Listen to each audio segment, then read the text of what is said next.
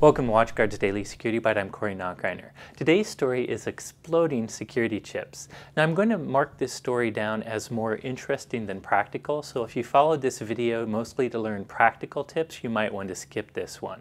But today there is news of Intel working with other manufacturers to create secure chips that explode on demand.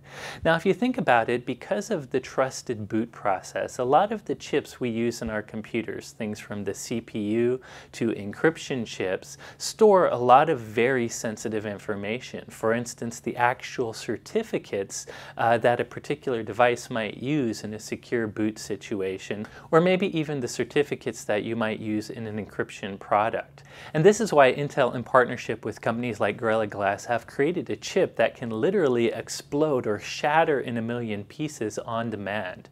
Basically, if your device gets into the wrong hands, you can send a signal to it that turns on a light, it heats up the chip, and it will explode. Now there's no real practical takeaway here other than perhaps consider hardware security as well.